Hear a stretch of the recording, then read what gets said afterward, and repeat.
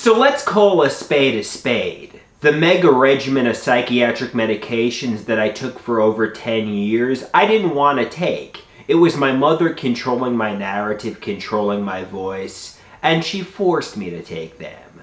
Now, she says she never had nefarious intentions, and Dr. Copland says he never had nefarious intentions. But it was my body, I had no choice. It was either take the medications or be homeless, take the medications or be in the psychiatric hospital.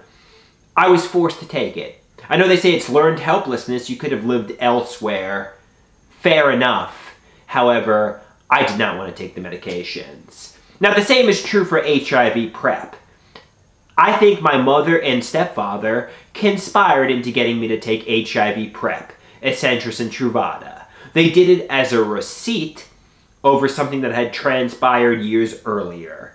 They did it to me with premeditated intent.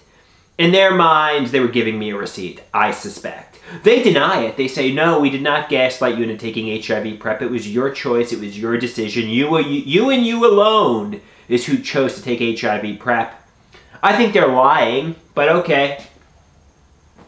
But however, if they did have nefarious intentions about anything, HIV PrEP, pharmacological abuse, anything pharmacologically related, if they had any nefarious intentions to get me to take a medication I did not want to take, I want them to take accountability, I want them to confess it, because the medications made me feel metaphorically HIV positive, it made me feel like I'm going to get cancer, it made me feel like my body was bullying me, it traumatized me, it led to 2 psychiatric hospitalizations. So if my parents had nefarious premeditated intent, I want them to confess it.